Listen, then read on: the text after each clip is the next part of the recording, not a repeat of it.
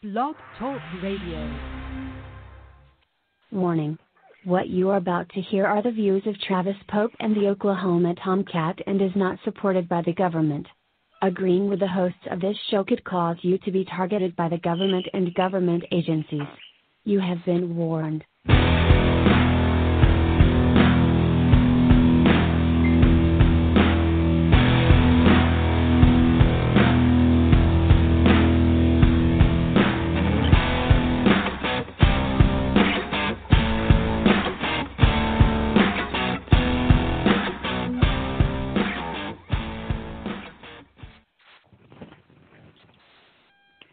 Good morning, Minnesota.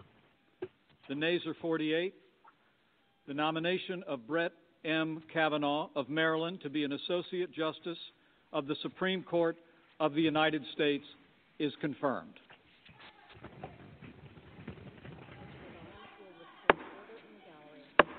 Sergeant at Arms will restore order in the gallery.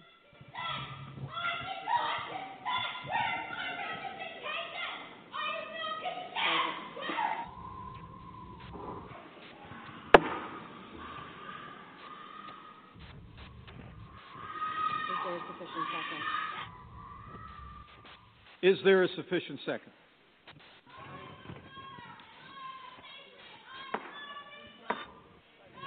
The Sergeant at Arms will restore order in the gallery.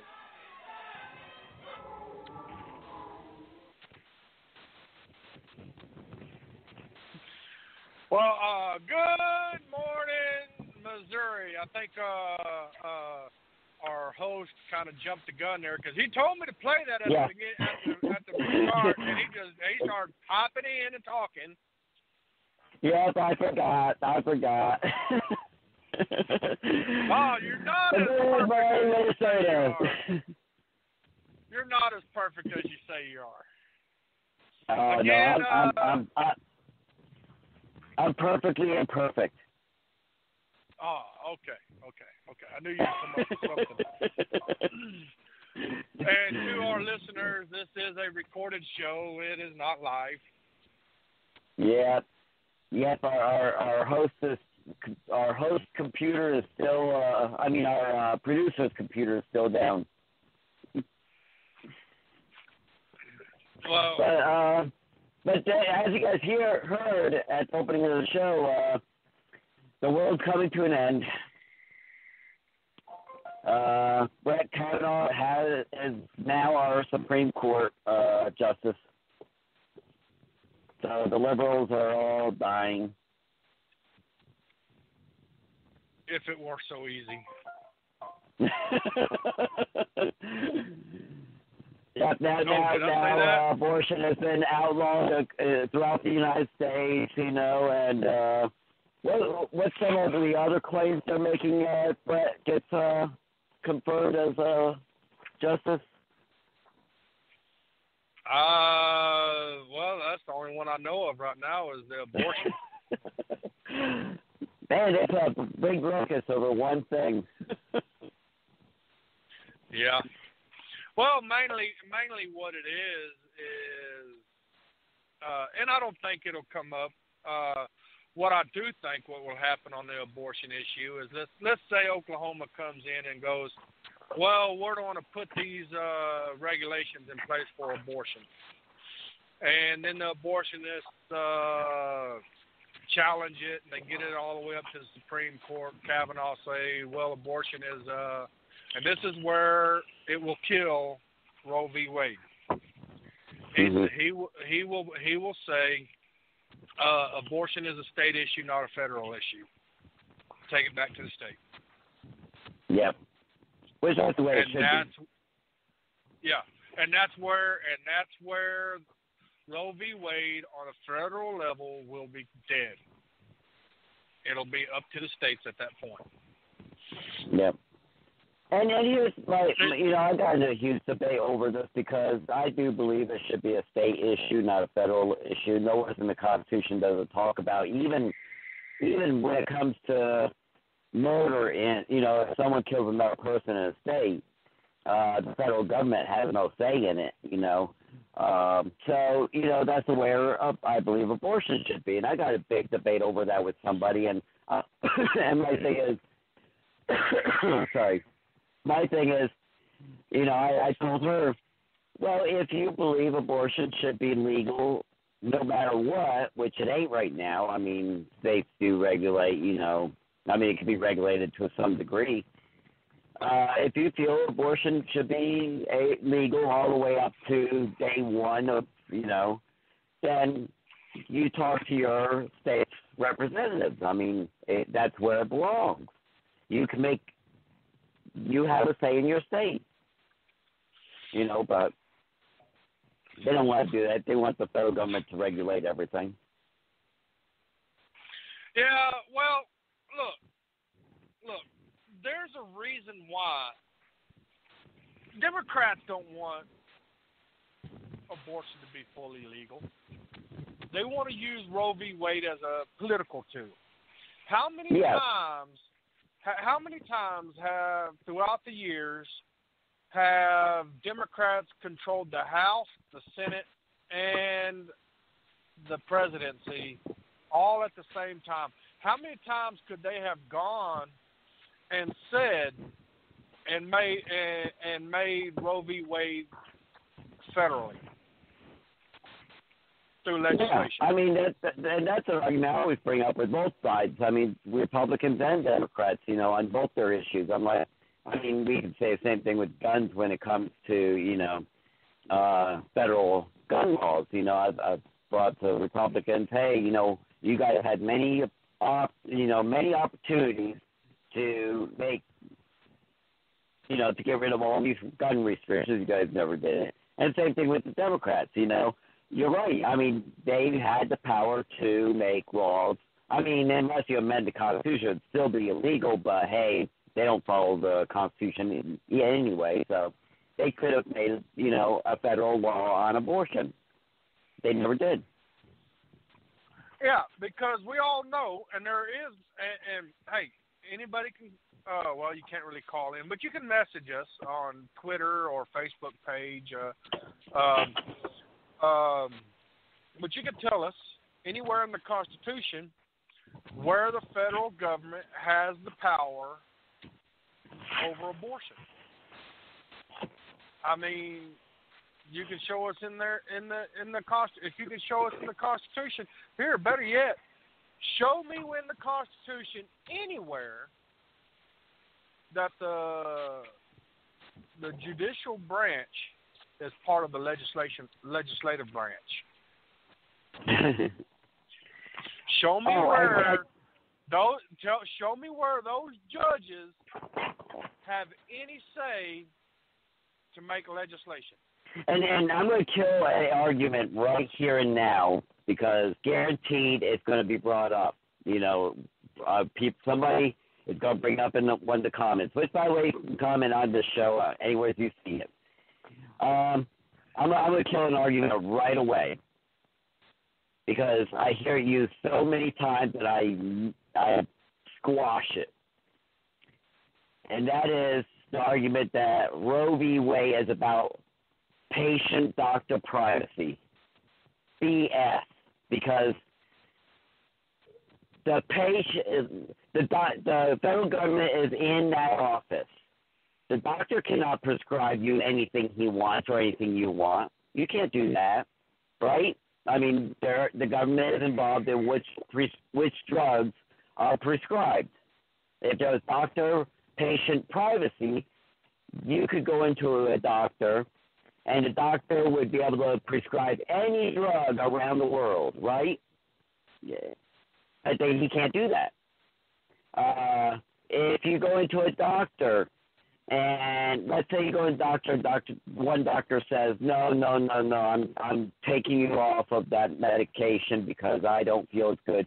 And you go to another doctor, and that doctor says no. You go to another doctor, and that doctor says no. You go to another doctor, and he does. He gives you the prescriptions you want. What's that called there, Travis, which is illegal on the federal level?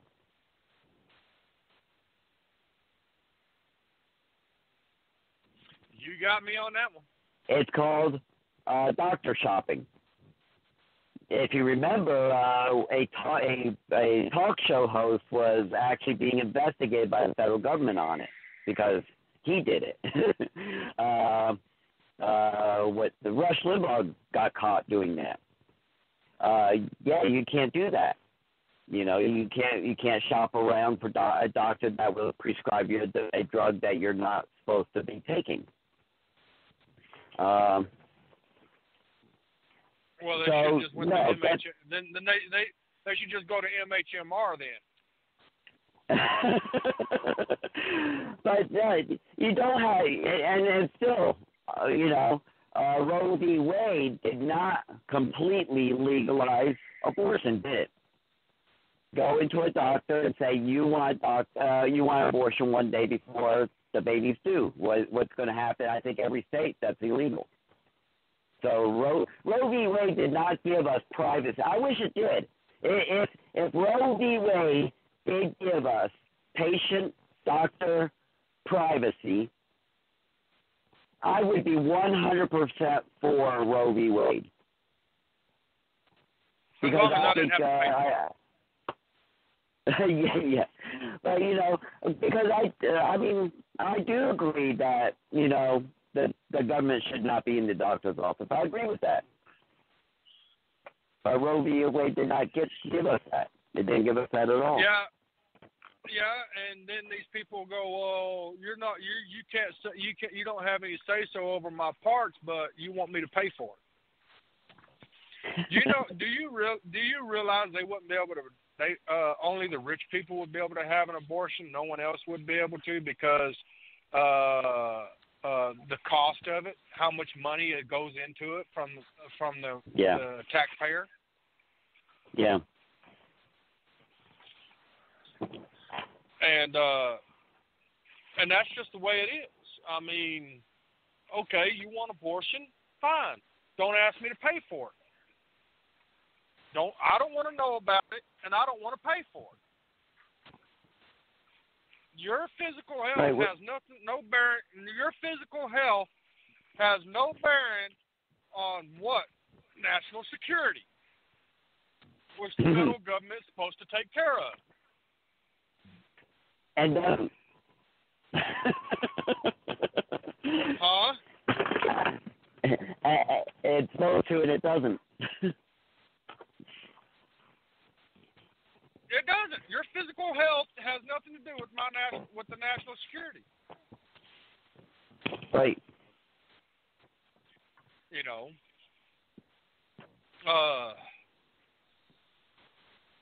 There's millions and millions and millions and millions of people in the United States.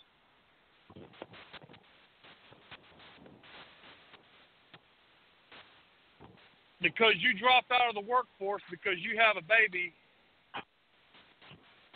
has no bearing on me. I'm still going to drive. I'm still going to deliver my loads. I just probably won't ever meet you. And I probably won't ever meet you if you don't drop out of the workforce. But I'm sorry. It's not my business to pay for your stuff. I don't care to pay for it.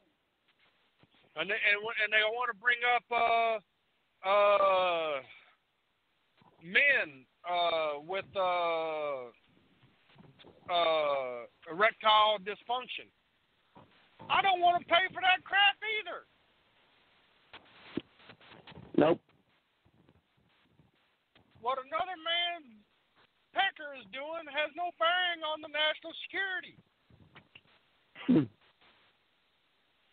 fact, government is not supposed to be involved. The federal government is not supposed to be involved in anything that has to do with health or any of that stuff. I mean, it's not supposed to be a federal issue. No. And I say, as far as the state goes, I think the only thing states should do is determine, and really I think the people in the state should do. I mean, people, when I talk about, what the state should do and shouldn't do, what I'm talking about is you have a say in your state government. It should be determined when life begins. When does that state think life begins? you know. And then I mean, because it is your local government's job to protect life, right? I mean, that's from what I understand.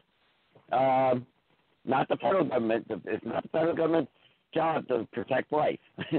It's the state government or the local government. Yeah. So, you know, the big question is not about abortion, because even the people who are pro-abortion, I talk to them, and a lot of them does have a limit on when abortion should be allowed. So, you know, the question is, when do you think life begins? And then set it for that. I mean, to me, it's real simple. I don't know what the big argument is. Well, I've read some science just recently. I looked up some science online, and it is pretty much a unanimous decision among scientists that life begins at conception. Yep, and you know, I remember learning that in high school, and the whole thing is because scientists say when a cell starts splitting, that's life. You know. Yeah. And so, you know, yeah, you're right, and I often use that against the anti-abortionists. I say, if you think that life doesn't begin at conception, then you're a science denier. Yeah. But you know, after a little bit, they come up with their own new argument now, is that well, just because life begins at conception, it's not considered personhood. Yeah, I've heard that before. I'm like, so if it's not human, what is it? What's growing inside you? You know, until they come up with a human female giving birth to a giraffe, you know, I don't think I can accept that as anything else other than a human. You know, I mean, and you can even use this on them. If you destroy an eagle's egg, because the eagles are protected, right? Bald-headed eagles, anyway. If you destroy a bald-headed eagle's egg, they'll prosecute you, right? I mean, even the liberal will be outraged with you. So if an eagle is considered an eagle inside that egg, then why isn't the same with humans? Oh, because it's not feasible. You know, it's not the federal government.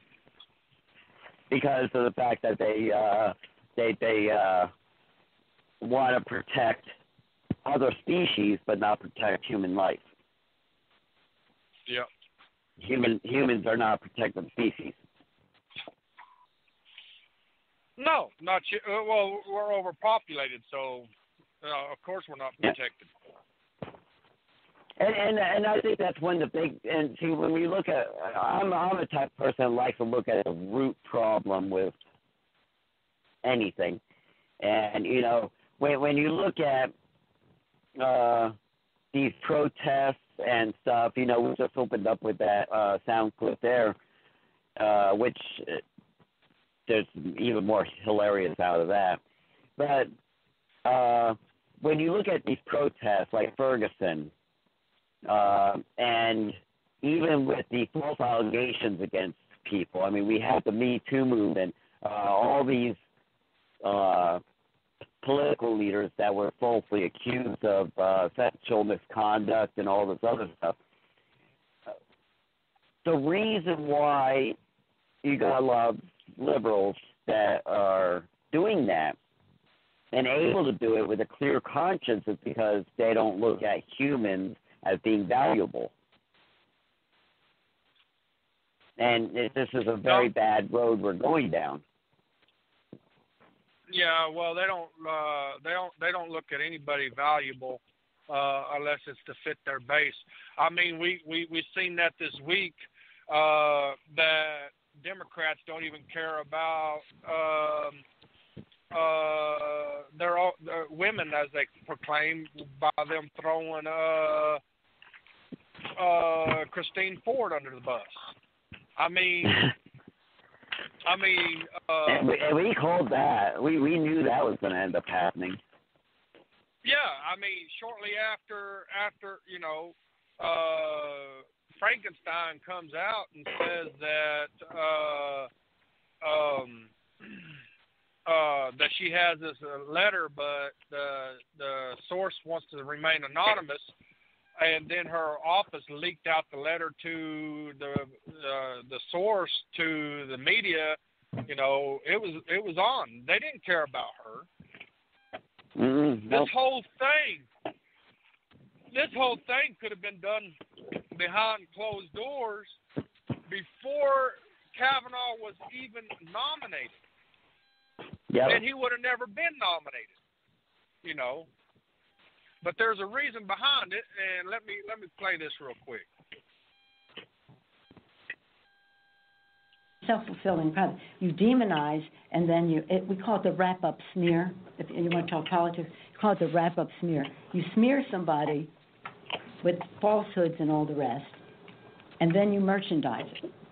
And then you write it, and they'll say, see, it's reported in the press that this, and this, so they have that validation that the press reported the smear, and then it's called the wrap-up smear. Now I'm going to merchandise the press's report on the smear that we made. And it's a tactic, and it's self-evident.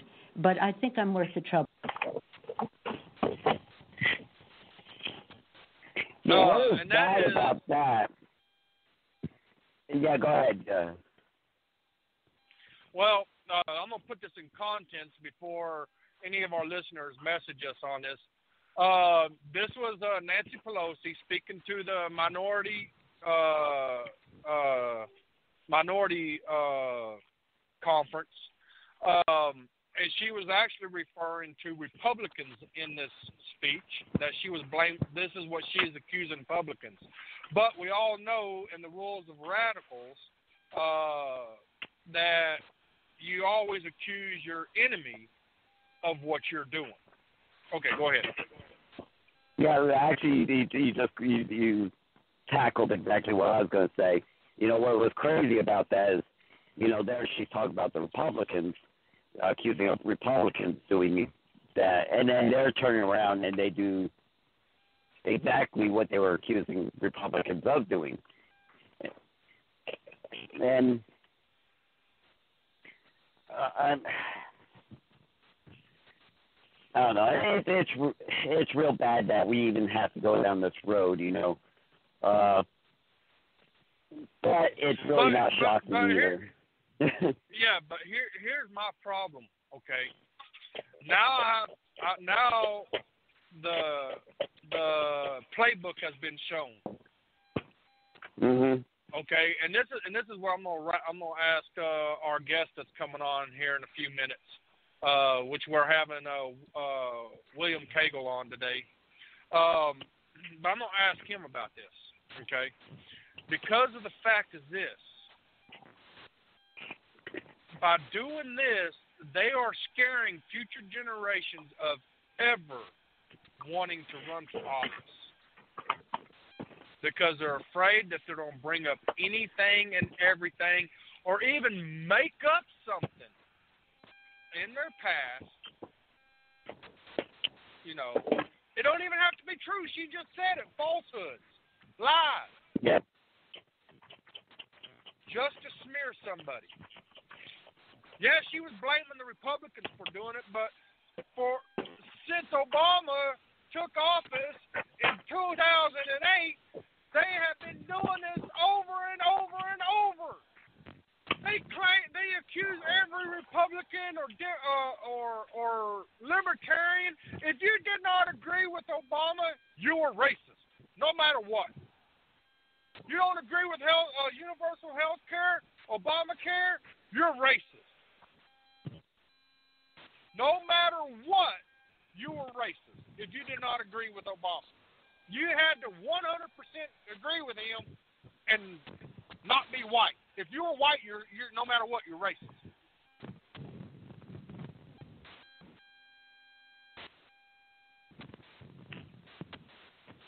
What was that reporter that one time?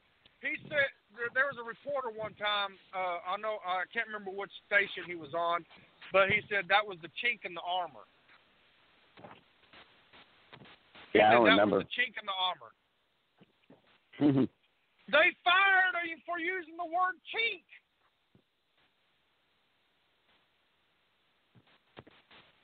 So shoot that one politician down in Florida that said we can't monkey this up. He was accused of being racist. Yeah. Yeah. I mean, now we've come to the point where people don't want to run for office because they will make things up. If you become a threat to their agenda, they will make something up to get you out of there. They don't even have to be true. And that Yeah, racist thing, being called racist and stuff, that's minor compared to what they're doing now. I mean, this is all out. I mean, what they're doing now is a lot worse than even what they did during Obama's time. I mean. Yeah, well, I was reading on Politico this morning on Politico, okay? Which we all know Politico is left-wing. Politico this morning was saying that they need to be more ruthless. They're not, because of the loss of Kavanaugh, they need to be more ruthless. What more ruthless are you talking about? They're already hunting these people down. They're already banging on the freaking doors of the Supreme Court. They're already crapping in the seats, in the streets. They're already trying to blow up bridges. What more ruthless are you talking about? Are you talking about a full-armed civil war? Is that what you're talking about? Because I know you don't want to go there because half you libtards don't like guns. You don't even know what bathroom to use, damn it. Got 2.5 minutes left. 2.5 minutes left. Pitch in one of them. Let's talk about greens. Greens is you can order it by going to livepure.com/PTAT. That's Papa Tango Alpha Tango. Greens is a great supplement. Majority of Americans do not get vegetables they want. I mean, my daughter, she'll avoid vegetables at all costs. But what we can do is we can hold her down and put a funnel in her mouth and have her drink a whole gallon of greens. Well, not really. But greens is a great way to get the vegetables and fruits that you need. And it has all the nutrients you need. And what's great is it's super greens and super fruits, which is the best that you can get. And here's another great thing. When you go to the store and you grab the container because they sell these powdered vegetables, powdered fruits in the stores, and you turn that can around and read the ingredients. I challenge everyone to do this, and guaranteed you're going to find a artificial sweetener in it, because you don't want to take these powders without any type of fruit, sweeteners in it, because that's one of the things that's taken out of them is the natural sweeteners that's in the fruits and vegetables. But at the same time, they don't want to put sugar in it because they know majority of people that's taking these will avoid them if it has actual sugar in it. What's great about greens by Live Pure is that it is sweetened with stevia. Stevia, look it up online. It's an all-natural sweetener. It's actually a plant, okay, that has no glucose level in it. That means diabetics can even take it. I have diabetes myself, and I'm able to have stevia. So to get it and get a discount, go to livepure.com/PTAT. Go there today. Check out all their products. They have lots of very healthy products. livepure.com/PTAT. We'll be back after these messages.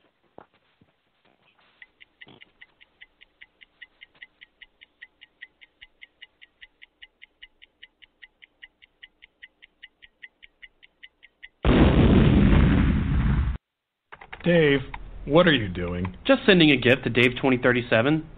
Who? Me in the future. I save a little money from every paycheck as a gift to Dave 2037, so he can spend it on things like anti-gravity boots or a hologram Doberman, something cool like that. I think Dave 2037 deserves it. He worked hard. What are you getting Steve 2037? I guess I was thinking Steve 2037 would just fend for himself. Well, all right, but don't expect to be borrowing my anti-gravity boots. You want to have money in your future? You got to start saving now. Putting some money from every paycheck into a savings account or contributing to your 401k can make a big difference later. Put away a few bucks, feel like $1 million. For free ideas and easy ways to save, go to feedthepig.org. That's feedthepig.org. Hey, let's just hope Steve 2037 doesn't get his hands on a cold time machine, because he is going to come back here and knock some sense into you. This message brought to you by the American Institute of Certified Public Accountants and the Ad Council. Hello, libertarian friends and independent thinkers. This is Richard Castaldo for Congress. I want to thank Oklahoma Tomcat and the broadcast for letting me share a little bit about myself. I am running for Congress in Oklahoma's 2nd Congressional District, and I appreciate your consideration. First, let me tell you that I strongly believe in the non-aggression principle, and that philosophy guides everything I would do in politics and Congress, including my voting. And what it means is that I do not believe in or advocate the initiation of force as a means of achieving political or social goals. In other words, consent is everything. If there's no consent, then I'm not going to approve it. My platform includes the elimination of taxpayer funding for abortions, restore and protect the Second Amendment, protect farms and small businesses by eliminating needless regulations and property taxes, abolish federal income tax and propose the fair tax, abolish the IRS and Federal Reserve, protect cryptocurrencies from federal persecution, and restore constitutional ballot access through major reform and abolishment of the Federal Elections Commission, cut government spending and pass balanced budgets, end the war on drugs and the prosecution of victimless crimes, deschedule cannabis completely, maintain and strengthen a strong military, and prioritize our veterans, end global interventionism and unconstitutional wars, eliminate federal restrictions on individual charity, privatize marriage and adult consensual relationships, abolish the Department of Education and privatize Head Start through kindergarten,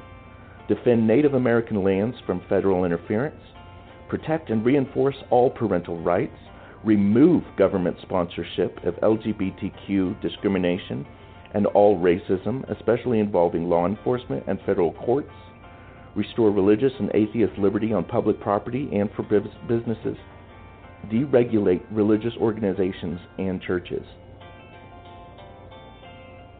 I think it's so important that we send someone to Congress this year who believes in individual liberty and the Constitution. Just to tell you a little bit more about myself, I was born in Tulsa, Oklahoma in December of 1981 and grew up in Grove in the Grand Lake region.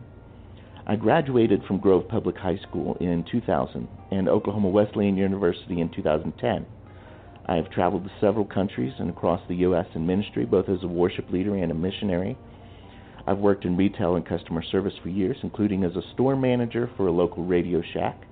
I'm now a husband and dad, a street pastor with Grand Lake Life, and a political activist dedicated to serving people wherever I see the opportunity.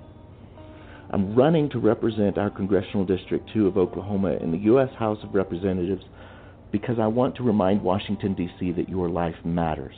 I am not a politician.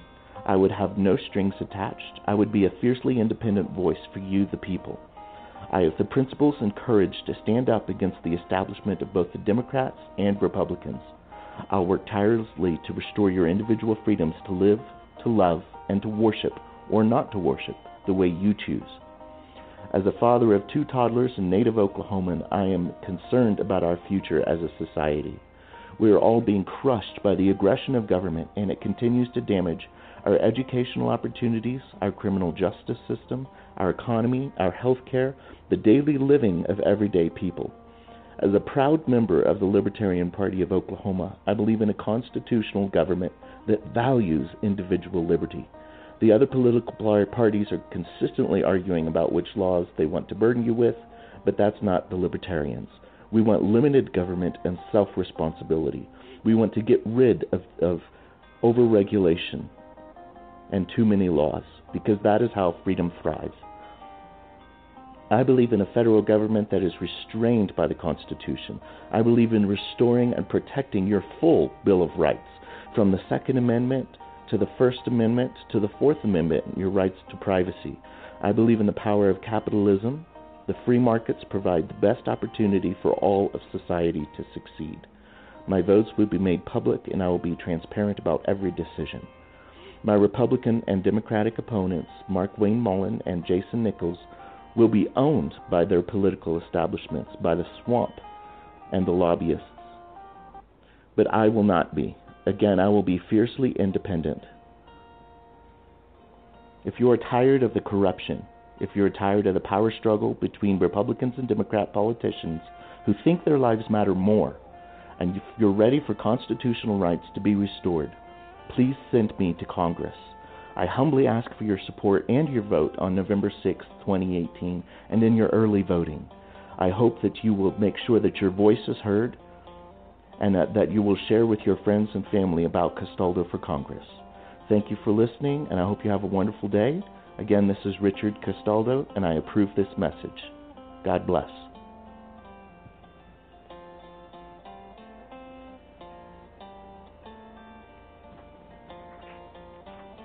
Miss Producer is also known as Miss Giggles. You are listening to Political T&T on the Liberty National Network.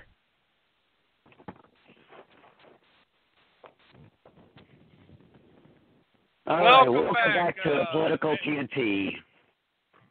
Yeah,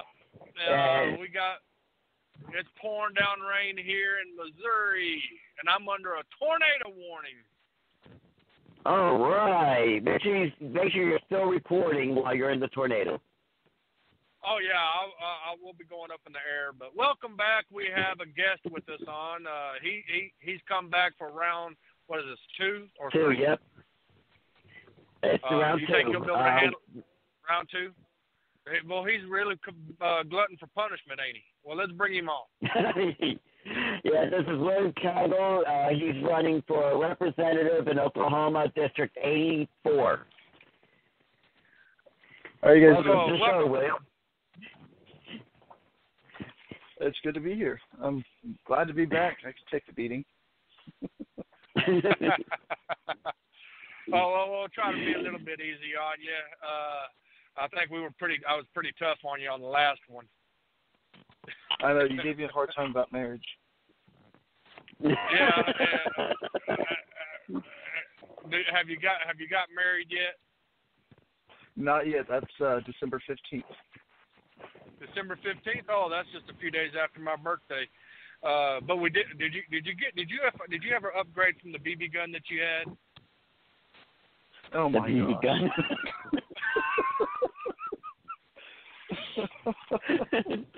No, I still carry the XD40. Yeah, that's right. Me and you like the XD. I like the XDM. You like the XD, and the non-gun owner over there, Oklahoma Tom, he says he likes the Glock, but he don't even own a gun. So I don't even know why he's even talking about it. Oh, you should be ashamed. Well, it's that I don't own one now. It's not that I never had a gun. Remember, I had to shoot a gun in the military. Man, I don't want to hear I know about some your liberals that were in military. the military that don't like guns. Yeah, no, that's true. They were the secretaries, though. That's what they were. I don't even want to hear about Oklahoma. I don't want to hear about Oklahoma Tomcat's military experience. You know, he was in the Navy and can't even tell me what a nautical mile is. Well, that's because I was in the Naval Air Force. I didn't deal with the shit. You know, I was on one. When was the last time I was on? You guys talked about that time. You had this much time to look it up?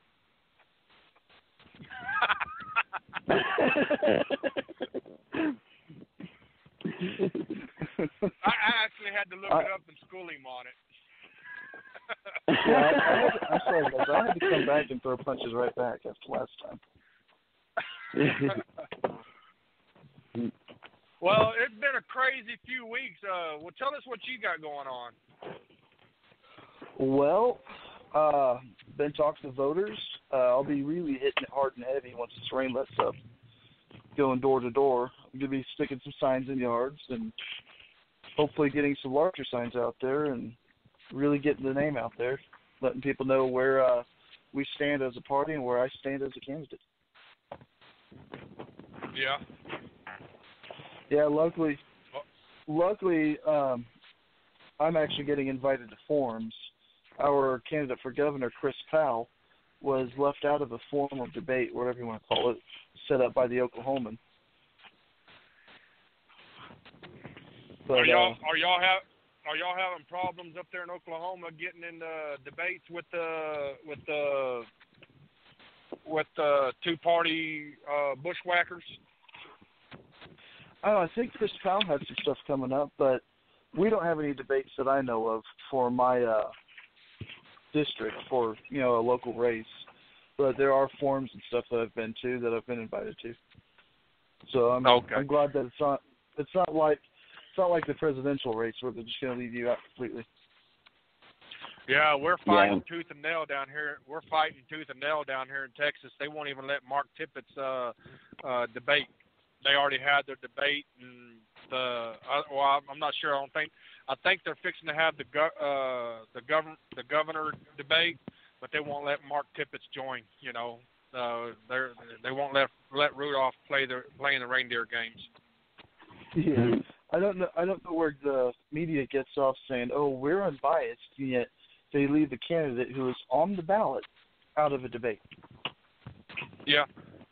You know. It's funny. I leave out. I made the reference of they left Rudolph out of the debate. They won't let Rudolph play in the reindeer games, but it was Rudolph who led them through the storm, wasn't it? Exactly. Oh, you hit it right there. You hit it right there on the head, right there. Yeah. I guess you really could call it reindeer games. I mean, that's all they play, the duopoly, the big two parties, is games. They don't actually know how to take anything seriously. Yeah, and they're playing the same game. That's the bad thing. Both sides are pretty much doing the same thing, just in different ways and using, different things to do it. They both are for higher taxes and all that stuff. It's really scary to be in politics now as far as a candidate. I played this clip on the last segment, and I want to play it for you. And when it's over with, I'll explain a little bit of the contents, and then we'll go into what you think about it. Because, like I said, it's a scary business now to be in politics now. But here's that clip. Self-fulfilling prophecy. You demonize, and then we call it the wrap-up smear. If you want to talk politics, you call it the wrap-up smear. You smear somebody with falsehoods and all the rest, and then you merchandise it. And then you write it, and they'll say, see, it's reported in the press that this, and this, so they have that validation that the press reported the smear, and then it's called the wrap-up smear. Now I'm going to merchandise the press's report on the smear that we made. And it's a tactic, and it's self-evident. But I think I'm worth the trouble. Now let me put this in context so some of our listeners won't be messaging us later. The content is this is Nancy Pelosi, and she is actually talking about this as a tactic of the Republicans. Okay, she's saying this is what Republicans do to Democrats. Okay, and like I mentioned on the last segment, all through 2008, when Obama took office, and even until it's worse now. Being in politics, you don't know what she just said. You make up falsehoods, and then you leak it to the press. Then you merchandise it. I asked Oklahoma Tomcat, I said, how do these people come up with these T-shirts so fast? it's you get something happens today. Tomorrow they got a protest and they got thousands of T-shirts for that protest. Well, it's not hard to print out a T-shirt, but yeah, they've already got the talking points set up ahead of time. They've got a basic script. I mean, yeah, it's not may not be something actually written out, but the talking points are there, and most of the people are just going to repeat the same thing over and over again. They're not going to pay attention to facts. And the problem here with what she was saying is that both parties do it. I mean, if you look at the recent Supreme Court nomination, the whole fiasco there, stuff coming up. I mean, come on. The lady said, "Oh, these witnesses were there," and then the witnesses were like, "No, this guy wasn't even at the party." You have to wonder where that came up. And so they're doing that with. I mean, come on. Have you heard of the October surprise? Oh yeah. Oh yeah. Yep. Just go back to the Clintons with that one. You really think about what the Clintons did with October surprises. I'm not saying they were all fake or anything. I'm saying that if you don't have something, they're going to make it up on you. Mm-hmm. If you are a threat, they're going to ruin your character and run you through the ground just so they can further their career in politics. If you are a threat to their agenda, if you are gaining too much power, too much steam, you're moving along like a bulldozer. I mean, you're just plowing through everything, and you have become a literal threat to their agenda. They will stop you with a wrap-up smear. Look how quick, they did. What's his name? The one that was wanting to do the 999 pizza thing. Yeah. Oh, the talk show.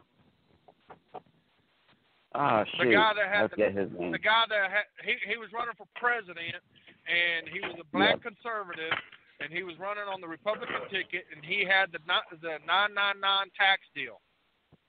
And man, as soon as he was gaining speed, he was the CEO of Papa John's. He was gaining speed, and then boom, allegation of sexual assault come out, and he's gone. You don't hear nothing else from him. Yeah, that's all it takes with a lot of people nowadays. It's just the allegation of sexual assault. There doesn't need to be any proof. Your character's already ruined right there, and you're going to lose votes with it. Yeah, and and there's plenty of things that we can have against.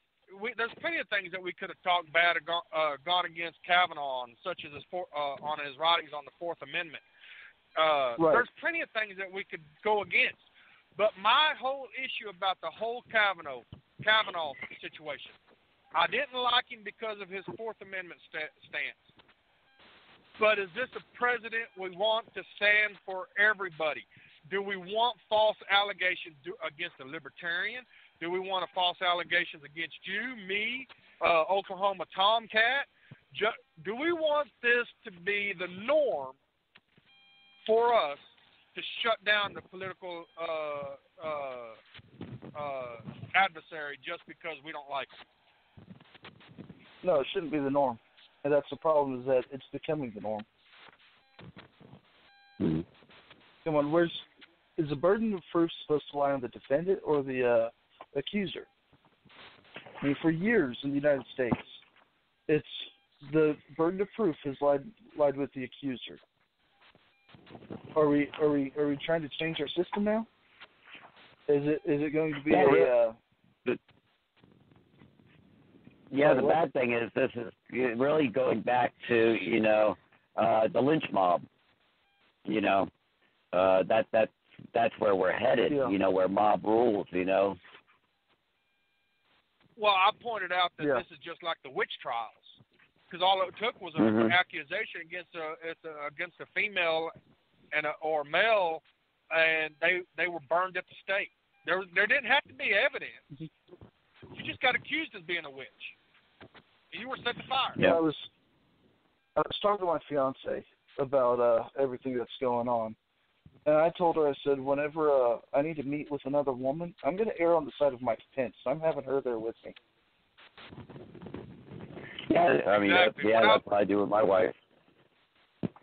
when I was a youth pastor. I won't meet alone with anybody. Yeah, when I was a youth pastor, my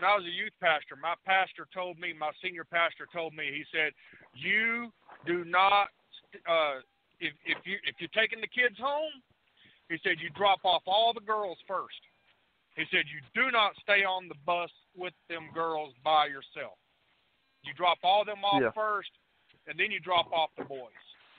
And he said, if at all possible, always have another adult on the bus with you. If you cannot, drop off all the girls first, period. Yeah. Well, nowadays, if I were a youth pastor, I wouldn't even drive a bus without another adult on there. For cameras, nowadays at least. you don't want. Yeah, nowadays you don't want to do that. But I mean, you back hear then, about all the stuff that's public with the Catholic Church now. Yeah, yeah. So it's always been a meme. It's always been a joke about the Catholic Church, but now they come out with proof of it actually happening. Yeah. And we talked about that on our last show, I think it was, and it's surprisingly and I made the accusation, just going off of thought, just kind of stir up trouble. And I said, well, the Pope is surprisingly quiet about all this stuff.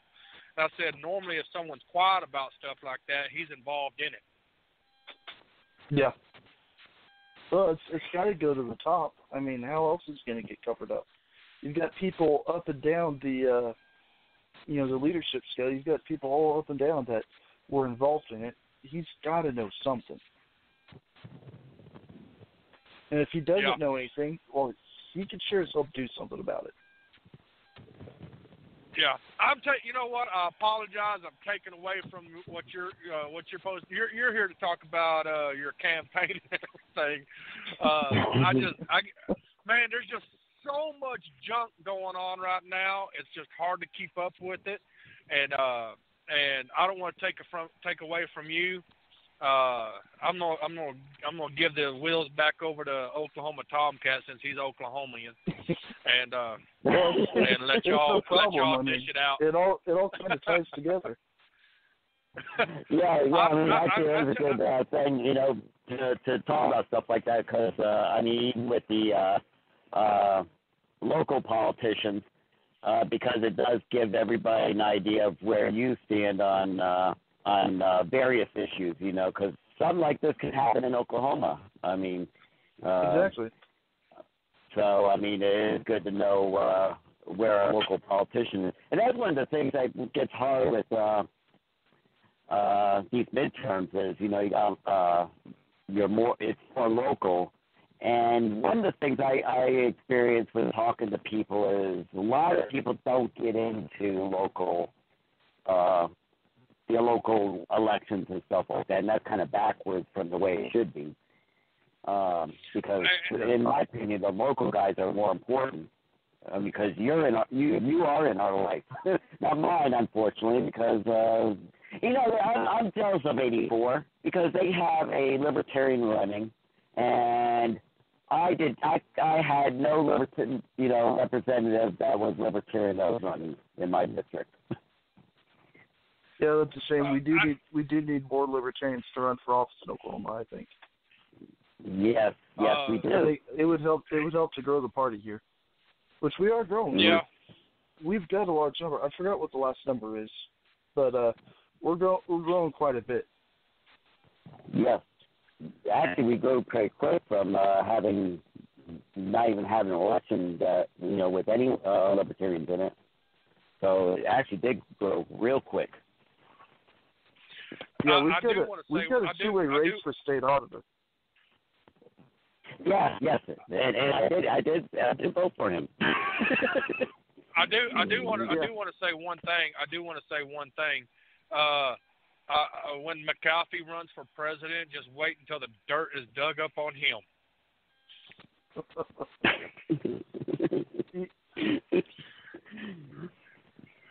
I think the next time we see I don't know who it's going to be running for president on the Libertarian ticket, but I think we're going to see an increase in numbers. And it's entirely would be possible good. you could see a state go yellow. That would be very good. Yeah, you see, to have a you larger. see what's going on with Gary Johnson's campaign, right?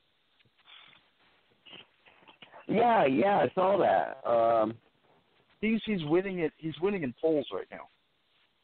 Mhm.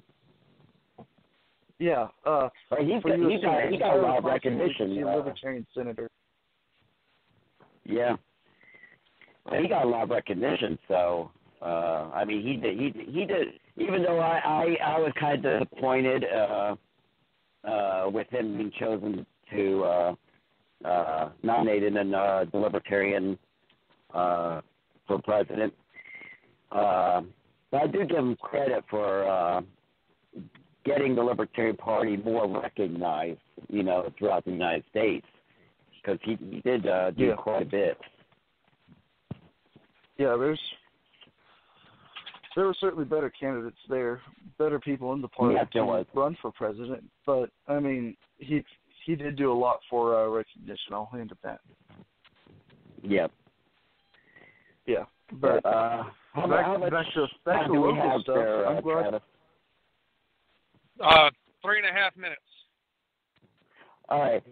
When we get back, one topic we want to bring up is marriage in Oklahoma. Being our representative is getting married soon. But let me talk to everyone about personal safety. It is your right to protect yourself. And all three of us will agree that you should have that right to protect yourself in any way possible. Unfortunately, the federal government and state governments do restrict us from being able to protect ourselves. But the one thing that, and that's a problem with anyone who travels for a living. Travis and I are both truck drivers, and we travel from state to state, and it's extremely hard for a truck driver to carry a gun because of the fact that state laws are so different as you cross borders. However, there is a way that truck drivers can protect themselves, and anyone who travels for a living, and that is a taser. In 45 of the 48 states that we travel in, we are able to openly carry a taser with us and be able to use it in self-defense. And I highly recommend that everyone go to truckers-defense.com and check out the tasers that they sell. I recommend that people who travel carry tasers. I've talked about a few shows back about a jogger who got killed just working out in a park. So it's highly recommended. Get it for your gift for a loved one, for that daughter or even son that's going off to college. Truckers-defense.com. Both Travis and I have our tasers there. I highly recommend them. I highly recommend people be able to defend themselves. We'll be back after these messages.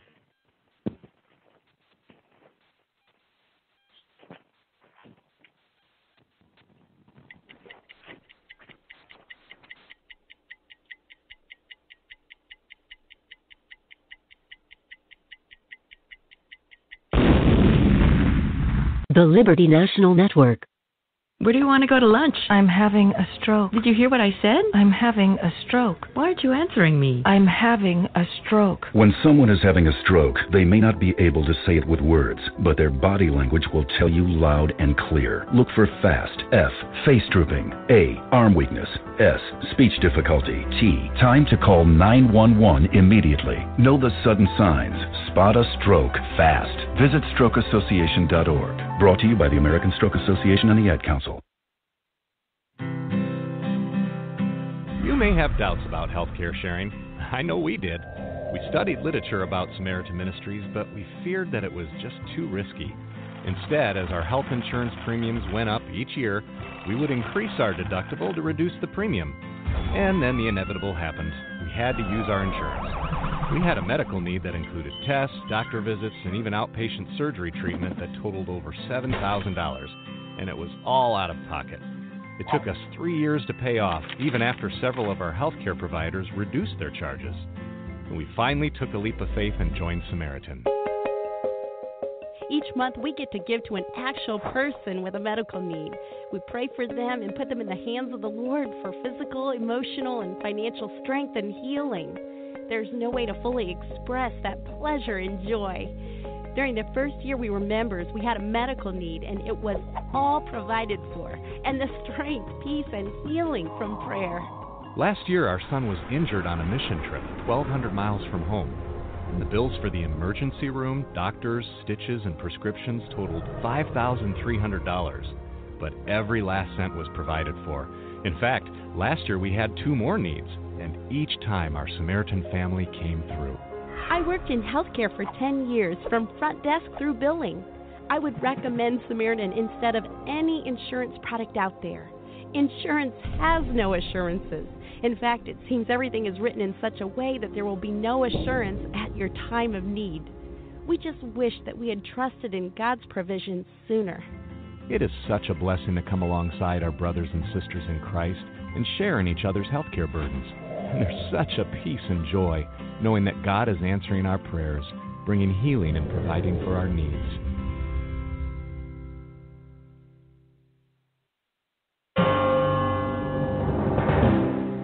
Hi, I'm Devin, a student at Hillsdale College. Here is President of Hillsdale College, Dr. Larry Arnn, on what the founders meant by general welfare. The great preamble of our Constitution states that the purpose of the document is in part to promote the general welfare. Contrary to the modern understanding of that term, the founders understood welfare to mean public good or happiness. This was understood in accordance with the principles of the Declaration of Independence. Such happiness is contingent on securing to each citizen his natural rights to life, liberty, and the pursuit of happiness. Because this requires the government be limited, the powers of the federal government were enumerated, and local matters were reserved to state authority. This was precisely intended to secure these inalienable rights and in turn promote the general welfare. This Constitution Minute was brought to you by Hillsdale College. To receive a free pocket Constitution and Declaration, go to constitutionminute.com.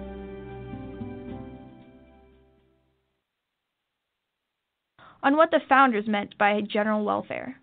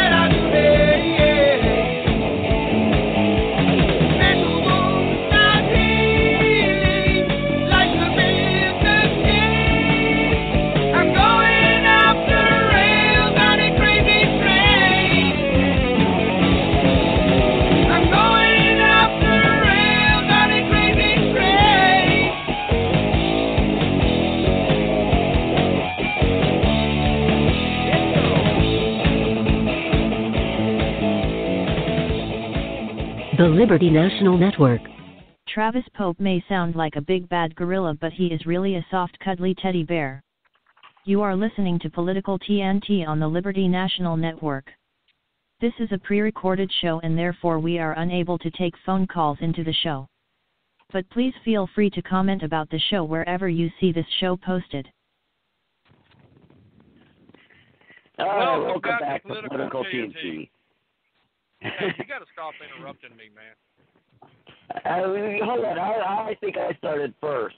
You interrupted me, and that's terrible because you interrupted the great one, and everything I do is great. And therefore, the show is great because I am great. My daughter is great because I'm great. And even my wife is great because I am great. And Oklahoma is great because I am great.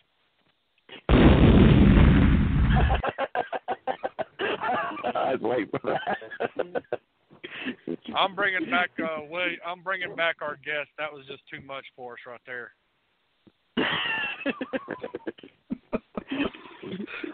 Welcome back to. I can't compete.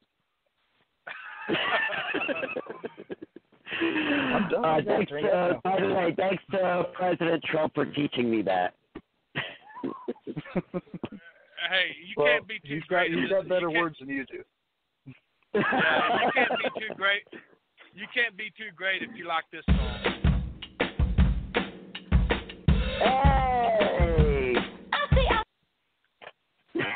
Hey. Even though she's messed up and started getting into politics and all that, she is still a good singer. She's a great singer because I listen to her, so. I don't even know what song that was. Yeah, I downloaded it just for him. Because I called him one time and I heard that song on the radio and he was just singing to it and dancing to it and I was like, oh my God.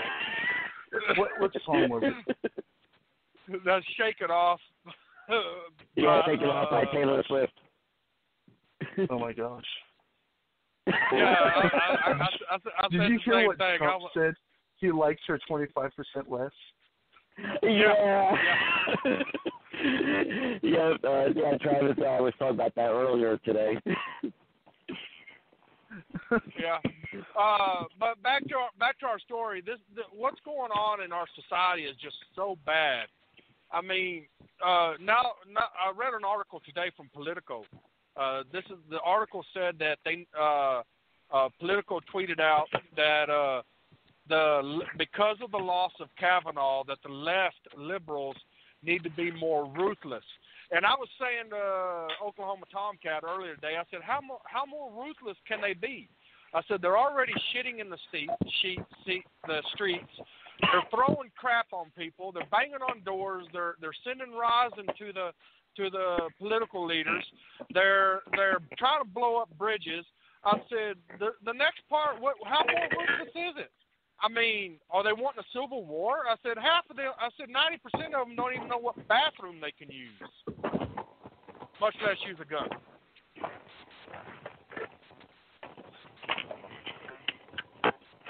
I don't know. If they want a civil war, they're gonna have a tough time fighting it because they don't even like guns.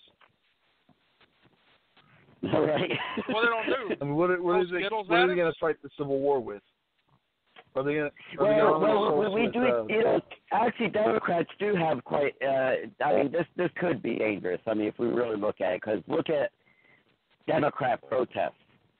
I mean, they burned down whole cities. You're right. If I mean, they take a more serious look at it. I mean, is that what they're calling for? Is to drag people out in the street and start, beating them and burning down towns, cities. I mean, they're bringing back the lynch mob.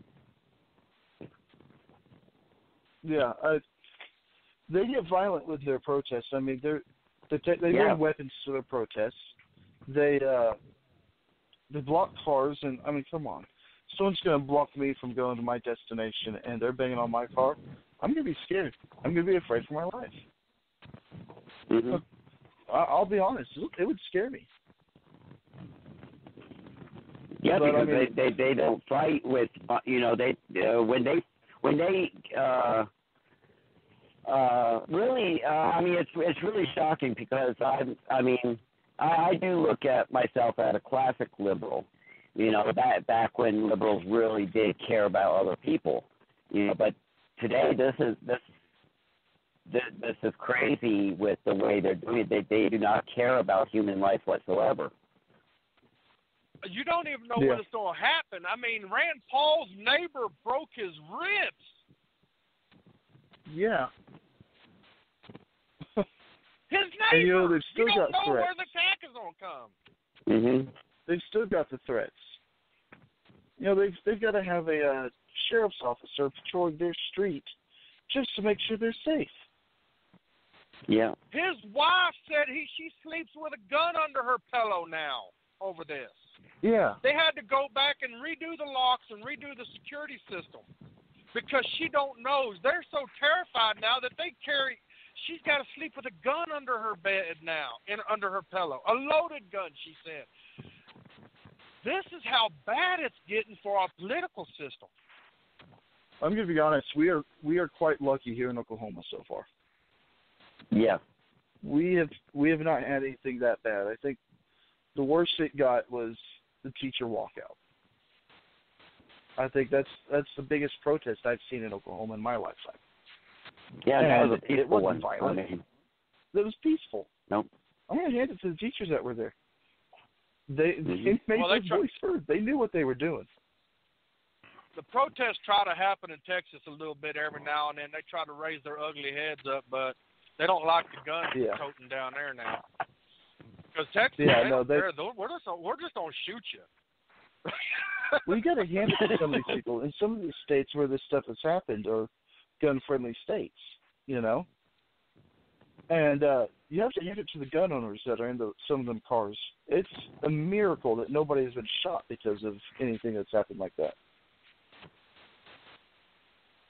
Yeah, I'm really surprised when some of the protests that's happened. But if you notice where all these protests happen, and I'm going to be straight up honest right here, where most of these protests, these major protests, are in high gun restricted areas. Yeah.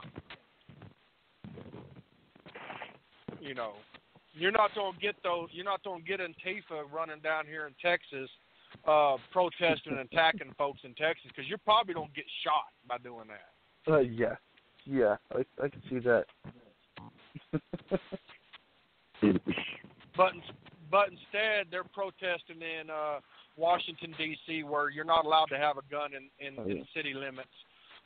New York, Chicago, Portland, Oregon, Seattle, Washington, California, where all these gun restrictions are. That's where they protest. They know where to protest. They're not stupid enough. They ain't gonna step down in Texas and do that crap, because they're gonna get shot. You bring that stuff down there, or any other state that has your stand your ground laws, you will get shot. Mhm. Yeah. I can tell you that's for sure here in Oklahoma. I know quite a few people who carry guns. I mean, you go into Walmart. There's at least 2 or 3 people in a Walmart around Oklahoma City that are open carrying. Even more than that, that have them concealed. My grandmother concealed. She's a tiny lady, nicest person you'll ever meet. Yet she's got one that she carries on her all the time. Someone's going to see an easy target there, and I tell you what, when it comes to guns, that is one of the things that gets me with people who are against guns is really for those that are against guns and get people protect themselves with guns, you put actually your most defense, a lot of women and smaller people, at high risk, because those are the ones that really need guns more than anyone else. It goes back to that conversation about sexual assaults. If you want to end sexual assault, arm everyone. Yeah. Speaking of guns, my stepdad. Okay, now y'all get ready. Y'all got y'all's handkerchiefs up ready, because y'all don't start drooling when I say it. My stepdad has a revolver.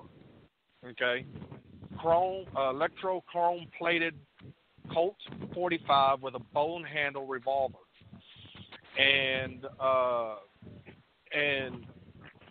he walks around the old Western style belt on it with the bullets in the belt, and that's how he walks around.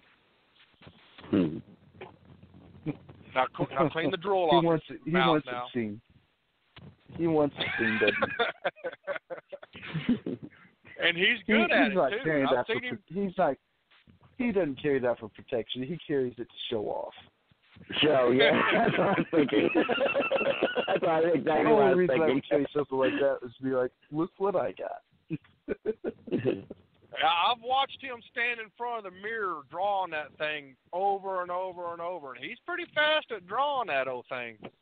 And he hits his mark Yeah, they do. when he draws it. They do have quick draw competitions. Yeah. But yeah, that's what he carries, man. A big old Colt 45 chrome electroplated, bone handle, revolver in the old style Western leather holster.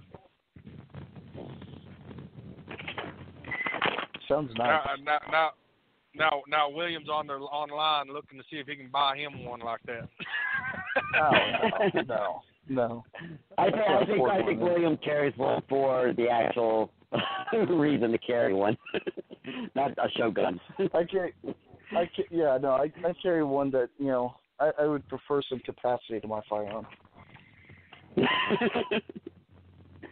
William, I got a question for you. You posted on Facebook, which I caught and I did answer, about marriage. And your question was, I'm going to paraphrase because I can't find it now, but it was in reference to how do you view marriage, religious or a contract? Civil contract, I think is what I said. Right, yeah, civil contract, yeah. And I have a question for you, because I was one of the big pushers for Oklahoma getting rid of the marriage license. And my whole idea was to get the Oklahoma government completely out of marriage. Because the way I look at it is, now on a religious, because in fact I am a Christian, and on my personal religious belief is marriage is not given to government, it's given to me by God. So he's the only one that should make the rules, which I follow. I don't force other people to follow them. And with the people who are not Christians or don't have any religious beliefs at all, they, I say you can still make it a civil contract simply by drawing up a contract with the person you're about to get married with, which if anything goes wrong, you can take it to court, and contracts are honored. But in Oklahoma, they did get rid of the marriage license, right? Well, I think we could get rid of the marriage license. I don't see a problem in doing it. And it's something I would try to do is get rid of the marriage license. And I think if you really want to look at it, the Supreme Court should have something to say about this, because if we look at it as a religious institution, then there should be no law about it. Yeah, and which I'm for, opening up to, let everyone, because really marriage is a personal thing, and it should be that way. It shouldn't. One of the things I say has created a huge divorce rate is government getting involved in it. Because, then I saw this in the military. People would get married simply because financially, when it comes to your pay and lots of other things such as benefits and stuff like that, it was a lot better if you were married. And then people would get divorced shortly after because they just rushed into it, for the financial benefits. Yeah. My fiance and I, we discussed saying, let's forget about getting a marriage license. We'll go through the ceremony and all because, that's for the family. That's, saying, hey, we're married, But we don't need a marriage license to be married. Right. We view it as it's between her, me, and God. But because of the the tax issue, we're getting the license because it pays better in the long run to have the license and get some of the tax breaks. But if we can fix the tax system, then we won't have to worry about that. Well, actually, technically, the marriage is not between you, her, and God, because according to biblical marriage, is that her dad is the one who oversees the marriage. He's actually the priest that's supposed to marry her off to you, and according to the Bible, he's supposed to give you money to marry her. I am not going to push that right now.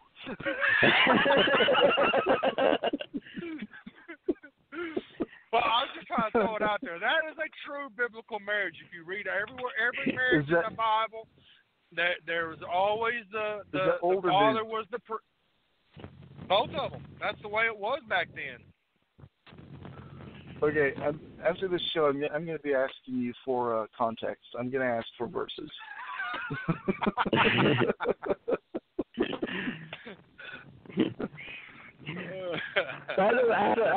As a representative, someone who's running for to be representative, would it be possible? I mean, see, my thing is, for the government should be completely out of it. There's no reason for government to even know who's even married. Number one, is that a possible thing to do for a state to do that? And number two, how do you feel about how far should government be involved? Because when I read government that Oklahoma getting rid of the marriage license, what I read is they're still getting involved in marriage because you still have to go down and have the paper filed. I mean, and all this, still has to be on file and everything.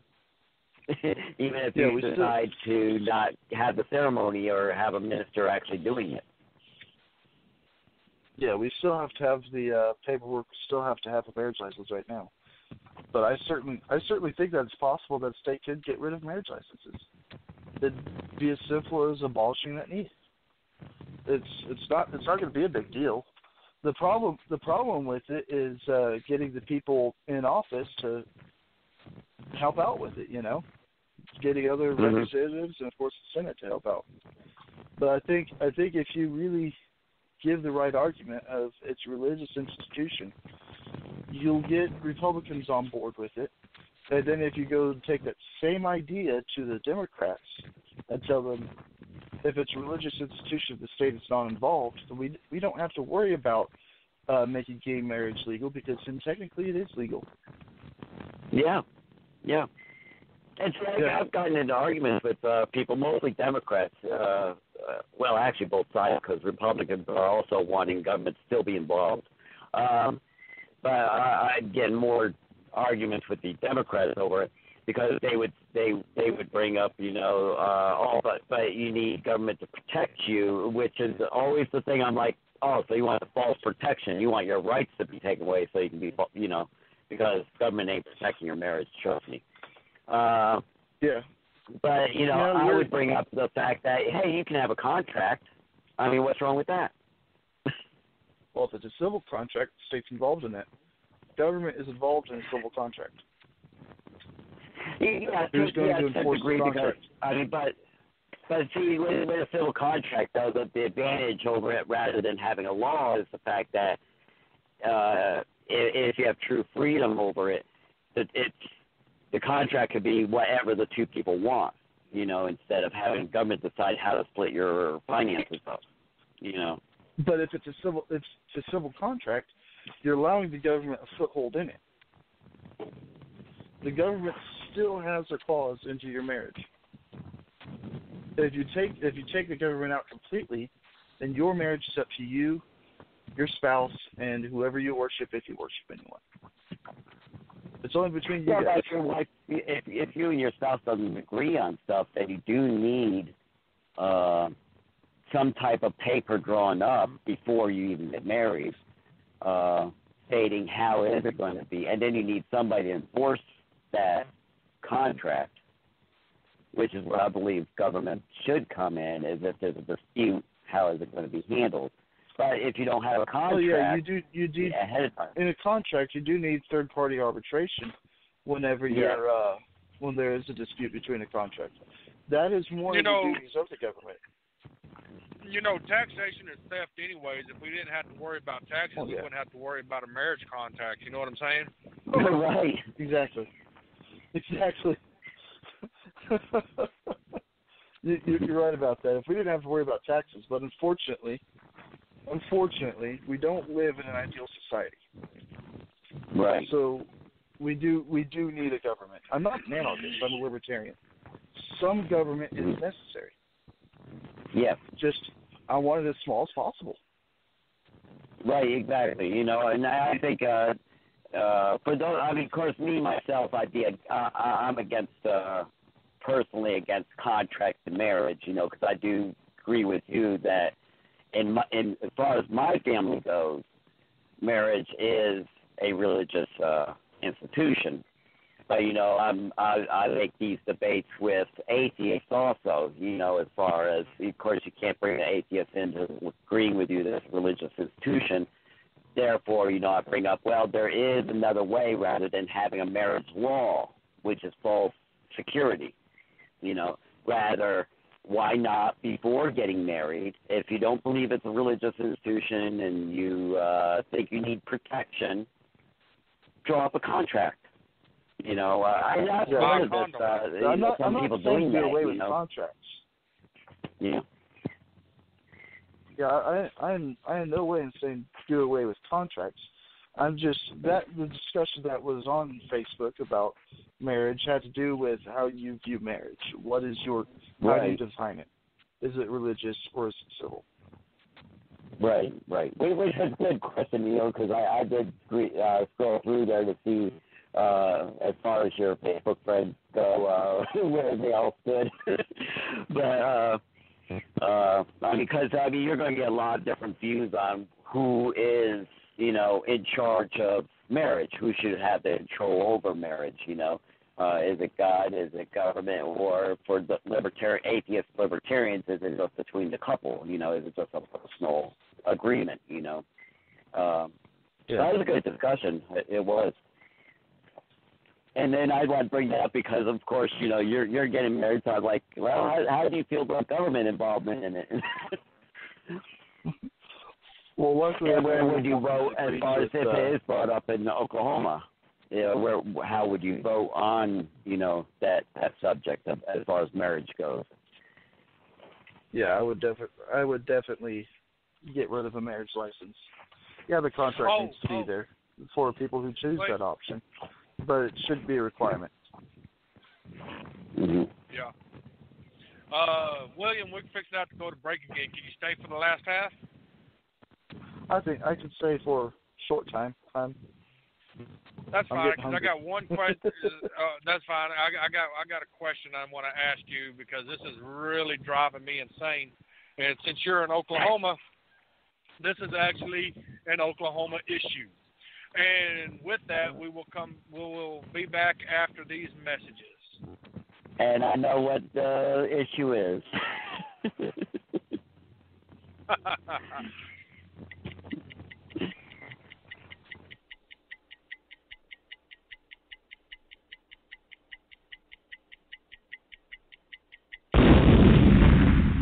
The Liberty National Network.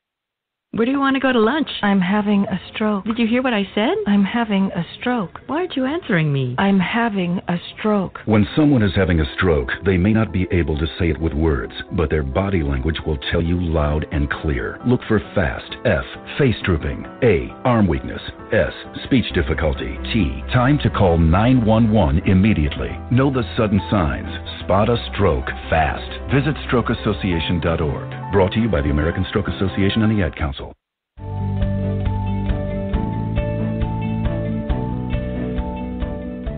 The oldest existing human that we know of is the 5,300-year-old body of a man, frozen in ice, that was uncovered by climbers in the Italian Alps in 1991.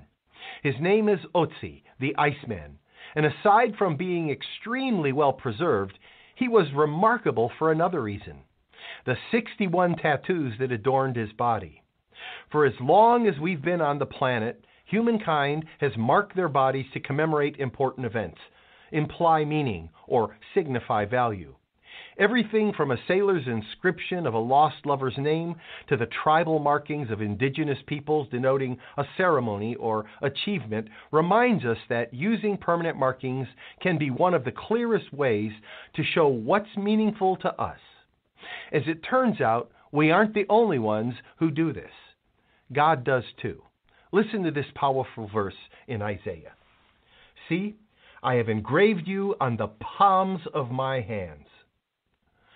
That verse is part of a passage where God reminds his people that he has not forgotten them, even during an extended period of captivity. And while the most important part may seem to be the fact that God has engraved or tattooed the name of his people on his body, it's worth considering where that engraving occurs: his hands. A lot has changed in the lives of human beings over the years, but we still use our hands for nearly every daily task imaginable. We look at them hundreds, maybe even thousands of times each day. The implication here is powerful, that our names are never out of God's sight. I want us to think about that. If your own life's commitments were to be written on your hands, what would they be? Work, school, your career? Or would they be the names of people in your life, family members, friends, and those inside or outside of your church community?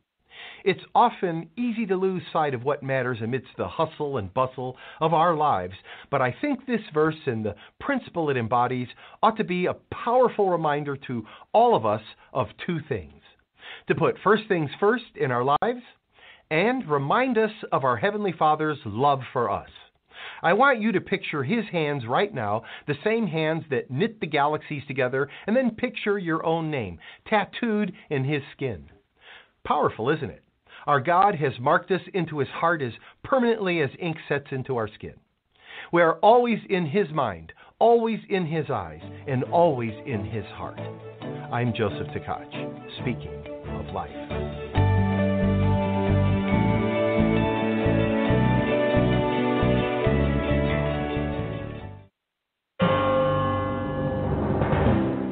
Hi, I'm Joy, a student at Hillsdale College. Here is President of Hillsdale College, Dr. Larry Arnn, on why the Constitution limits government. James Madison writes in Federalist 51 that men are not angels. Their passions and self-interest often get the better of their reason and sense of justice. So we need government in order to protect our rights against those who would take them away. But for the same reason, Madison writes, government must be limited, because people in government have passions and interests too. Many Americans today forget this, supposing that we can do away with constitutional limits on government, supposing that the unelected bureaucrats being put in charge of our health care, for example, will rule as if they are angels. If Madison was correct about human nature, this is foolish and dangerous. This Constitution Minute was brought to you by Hillsdale College. To receive a free pocket Constitution and Declaration, go to constitutionminute.com. The Oklahoma Tomcat thinks he is a big tough cat, but he is actually as harmless as a kitten. You are listening to Political TNT on the Liberty National Network. If you want to be part of the show, dial 914-338-1906 and then press 1. And to that, I'm not kidding. Yeah, you are. Welcome back, and we're on our last segment of the show, and like I told future Representative Cagle that I have a question for him. All right, let me break it down. I work for a company in Oklahoma, but I am a Texas resident. Matter of fact, I live all the way down on the coast near Houston. And I looked at my pay stub the other day, and I noticed something. That Oklahoma is raping non-citizens by taking taxes out of their paycheck. Yeah. Yeah. when we file taxes here in Oklahoma, it's asked if we're a resident or a non-resident. It's not right that we charge people from out of state that come in from other states to work here in our state. It's not right that we charge them income tax. They live in another state. They have no say in our state's government. So they're taxed without representation, which was against the founding fathers. Sorry, now what? Check this out. They're we have a guy taxed without representation. Yeah, it's taxation without representation. It's exactly what it is. Yep. You have no representation in our state's government, and yet they are still taxing you. Yeah, now check this out, okay? Luckily, I live in Texas, which we don't have an income tax. That makes Texas the greatest state in the union. But we have, no, hold on a second. Hold on a second. Hold on. You are fake news. I agree with that one. He is fake news. But if you're going to keep on about that, I'm not coming back to this show. Well, no, remember, you do have the Oklahoma Tomcat here, and I am the great one. That is true. That is true. It's only because Oklahoma's in the name. But if you keep talking about that, I'm going to have to say CNN is more credible. Oh, man. But, now check this out. Okay, now I've laid it down. Texas doesn't have an income tax. But we have a guy that works for the same company that works in Washington, that lives in Washington State. And they do have an income tax. And he's also being taxed by Oklahoma, Washington, and the federal government, not including the state sales taxes that he has to pay in between. He is being taxed out the wazoos in his life. Yeah. Let me ask you a question. If I go down to Texas, you guys have a tax on your fuel, right? Yeah. You guys have sales tax, right? Yeah. Should I have to pay those taxes? I don't think so. I disagree. I disagree to an extent. While I believe taxation is theft, and in an ideal world, we should get rid of taxes, that's how the government's making money to, for one, you're going to rely on some of the services from that state that you're traveling through and staying in. And so you're going to have to pay for something. You know? I mean, not everything's free. The government is there to create some regulation, but, however, income tax is wrong. Like here, I expect you to pay your sales tax and everything like that. Because there are services that you use. However, income tax, you shouldn't be charged. Yeah, okay. I agree with that. Now that we got to that part, I would say yes, I do agree with the, and I would prefer a national sales tax as well. Instead of an income tax, I would prefer a national sales tax written in the Constitution so that way they can't raise it every time they feel like they need to. There needs to be one set price, forever cemented in the Constitution, so that way they cannot change it from year to year on whoever's political gain is in the office, and therefore leaving it that way. I'm going to revise what you're saying. Not a set price, but a set percentage. Yeah. Yes, that percentage. Yeah. See, that's the thing that drives me nuts, Cagle. That's the thing that drives me nuts with what's going on in Oklahoma. Because even under the Republicans, they keep on talking about raising taxes. You know, they try to find other ways to bring in more taxes. If you have a set percentage, why would you ever have to raise it? When the economy is doing good, you'll bring more money in. If the economy does bad, you'll bring less money in. You know, to me, the percentage should be set because of the fact that you'll get in more money when everything is going good. You know, and if things aren't so good, why would you want more? Why would you want the poor to be paying more taxes when? And yes, the poor pays taxes, people, because we're taxed for everything. Why would you want them paying more taxes when the economy is doing so bad? You know, it makes no sense to me. So I love what you said there, a set percentage. Yeah, because we just raised taxes. We just added an extra fuel tax and hotel tax, cigarette tax. Yeah, we just added a bunch more taxes. Yeah, I sat down one day and I looked up the population of the United States. Okay, and I did the math, and then I calculated the tourism that comes to the United States each year. Okay, and I calculated that, and I said, now what if every person in the United States spent $100 a week? Okay. And then I said, and out of that $800, they had to pay an 8% tax. Just like in Texas. Texas, we have an 8% tax on our stuff, okay? Or 0.8% tax. Okay, now what if do we charge that on the same thing on the federal level? And everybody spent $100 that week. That's about $8 on taxes.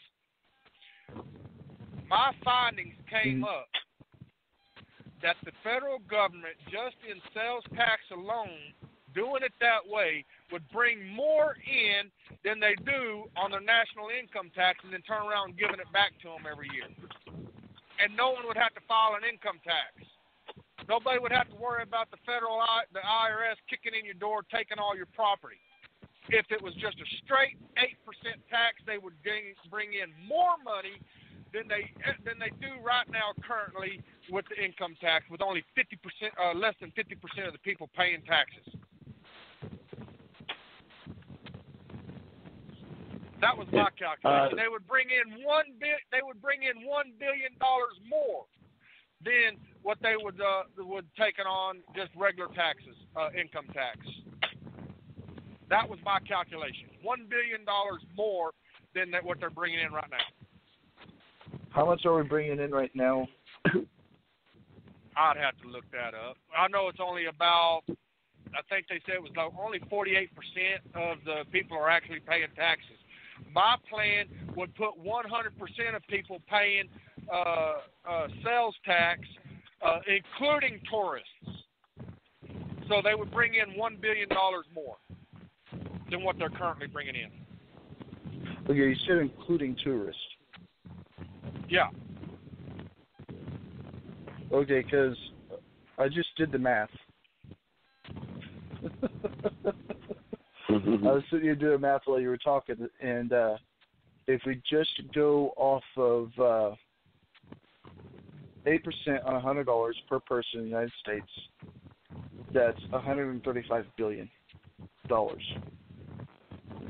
That's only if it's $100 a week. We know that there's more spent, but there's more spent. Yeah. But I got a question for you, Cagle, because since we're bringing up the taxes and stuff, and I have had people ask me to ask the people run. I asked Rex this question and Powell and Joe Exotic. So since we're bringing it up, and you are running as a representative, so you will have a say in taxes and all. Would you be for getting rid of the income tax and be for a sales tax instead? Yes. Cool. And how about property tax? I think that's that too. If you already own the property, why do you keep on paying taxes on it? Of course, that's more local. I'll have to ask people in my county that. That's local. I won't be able to do anything about it. I mean, I could do something about it, but Yeah, just thought that is like, not the thing I would one tackle person. right now. There's a lot you would have to do to tackle stuff like that. But income tax, I think, is something that we should tackle right now. Get rid of income tax and just have the state sales tax. You might have to raise the state sales tax a bit, but yeah, what Travis said, that is really unfair. Because I worked for companies in Iowa, and I've never been charged. In fact, when Travis brought this up, I was like, what? No, they shouldn't be taking money out. Because I've worked in companies in other states, and I've never been double charged. Man, if I was charged both Oklahoma and Iowa's taxes, I'd be like, oh, this is too expensive for me to work here. Contrary to popular belief, truck drivers do not make that much money. You make more than teachers. Yeah. But we know you need to go so you can eat. I just had to hold you over for a little bit there, and I appreciate you coming on the show. And we always enjoy having other people because he gets boring to talk to sometimes. I'm sorry, it's the Texan that gets boring to talk to. Yeah. Before you leave, though, if you would give a quick plug for your website, how can people get a hold of you? And everyone, even if you're not in District 84, we need to get these libertarians in, especially the representatives and the Senate. So how can people get a hold of you to help you? Best plug is social media, at Cagle for HD84 or William Cagle for HD84 on Facebook. All right. Thank you so much for being on our show and putting up with our Texan. I know he's hard to handle sometimes. Well, I'm happy. I was happy to be here, and I look forward to being back. Thank you. And you're always welcome back. We enjoy it. Yes. You guys have a good evening. You too. And we do need to, even people outside the district. Unfortunately, I can't vote for him, but we all need to get these representatives and senators elected because they're the ones that actually make the laws and can say yay and no, yay or nay to them. So, even people outside our districts, we need to get them in. Yeah, and I really enjoy having the libertarians coming on here and talking with us, and because we try to have a lot of fun on this show, and we need to get Kerry McCannon back on here too, because he's that boy. We have to let him have the whole show because he talks so much. Yeah. The good news is we will have Gene Bell on the show, and we are also scheduled to have Lee Miller, both of them running in Oklahoma. I think William's still with us. Is he? Yeah, I was waiting for break.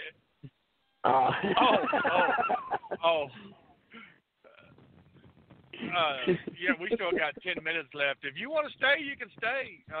We thought is that all that's left of the show? Yeah, we got only 10 minutes left. I'll stay for the end then. Oh, okay, cool. I know it goes. You made it sound like we were going to break and. No more break. Our next break is at the end of the show. Yeah, the next break is at the end of the show, and you told me you had to go. You was hungry, So I was kind of, thinking out for the Oklahomian there, because we wanted to make sure you got your eating done, Well, we do eat better than you guys do. Yeah, we do. No, you can't beat us on barbecue. You might beat us in. Oh, by the way, we did win the OU game this last week too. So, go Longhorns. Okay, hold on a second. We still have a Stoops, and that's our problem.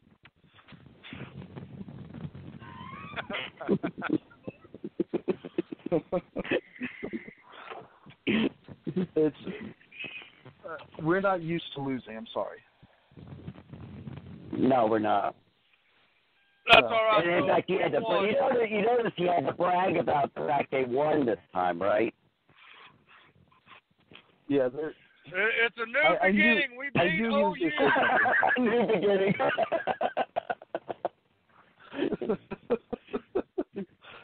Well, we had to share it. I mean, we can't let you lose all the time, or else you'll never want to play us again.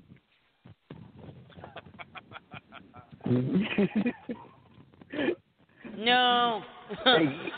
No. He wasn't ready. He wasn't ready. No. No. All right. He wasn't ready for the OU throw-in.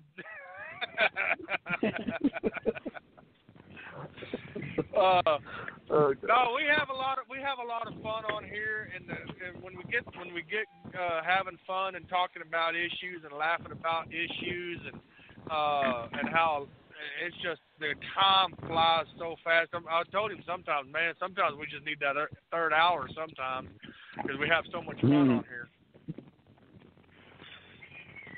I was having a conversation about Texas and Oklahoma. We have this rivalry going on where, we know Oklahoma's better than Texas and everything. You guys think you guys are. But despite all that, I think if Texas were to secede from the Union, I think Oklahoma would follow.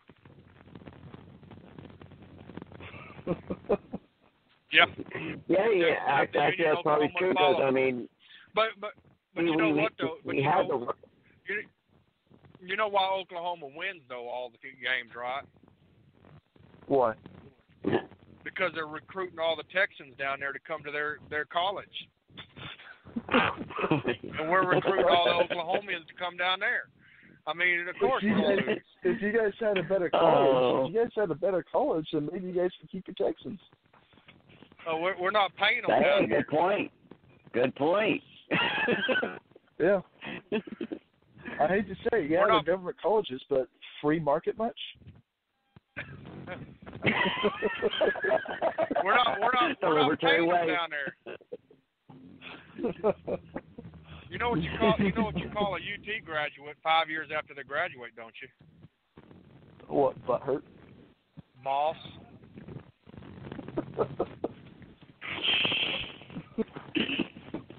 Oh my gosh.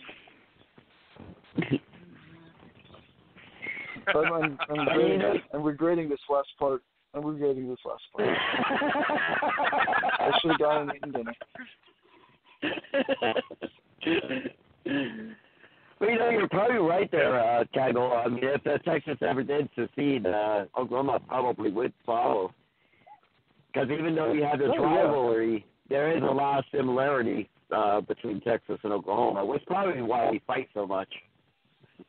Well, yeah, it probably is. But Oklahoma wouldn't follow if Texas seceded, because if Texas seceded, Oklahoma would already be seceded with us, because Oklahoma is the biggest county of Texas.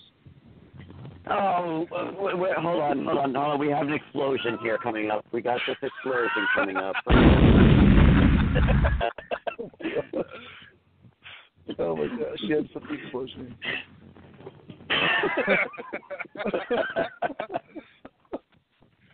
Oklahoma is the biggest county. You're right. We loved you guys so much, we named a county of ours after you. See?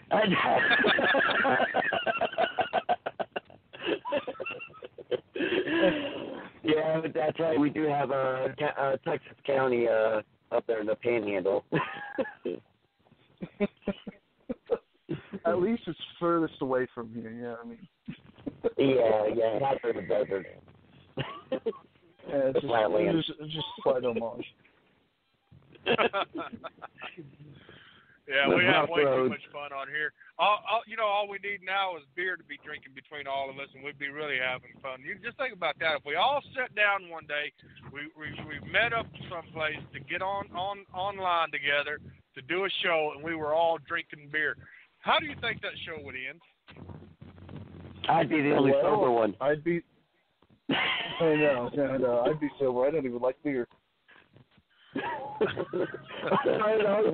don't be Travis. I can't stand beer. Well, we'll just give you some whiskey then. I'd be fine with that. Okay, I'd be the only sober one. Yeah, he would have to drive the car because I'd be tore up from the floor up if we got some Jack Daniels out there. Look at us talking about drinking Tennessee whiskey. Yeah, I don't drink in excess. I don't even remember the last time I had a drink though. I think it was a couple of years ago. Yeah, I have to be on the opposite end of that. I don't know when the last time I drank is. I really don't drink after my mom passed away from alcohol poisoning. Well, not poisoning. She drank so much that she got cirrhosis of the liver, and ever since then I haven't really drank anything. I think I've probably had. It was early this year that I had a drink.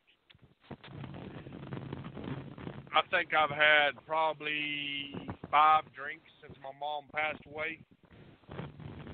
From alcohol, from cirrhosis of the liver. I'm sorry. So she basically drank herself to death. So I hardly ever drink. I think about my kids too much. I got 4 of them.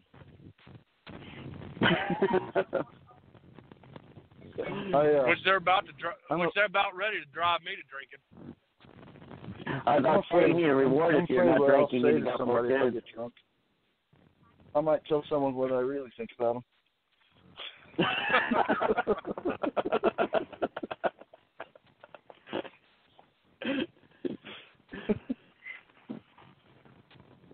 Well, we got 2.5 minutes left. Do you want to say anything else for our show here, William? I think I covered everything. Future Representative Cagle. How's that sound? That sounds good.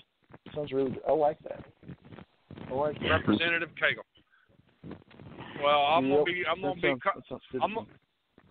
gonna come protest at your door if we don't get these taxes taken care of up there. Please do. Please do. I would love for that. And then I'll drag you down to Majority Leader's door, and we will both be out there protesting. Sounds good. That sounds great. Yeah. Well, if you guys missed any part of the show or any of our shows, you can catch us on Stitcher. In fact, you can catch us on a lot of podcasts. We have really expanded.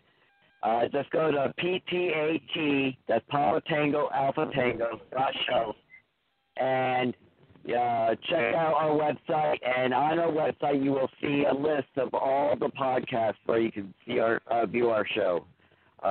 And please do comment and hit that like button if you hear us on any of the podcasts. Even if you disagree with us, Travis and I love it. Even if you disagree with us, please go ahead and comment. Just remember this one warning: we do believe in freedom of speech.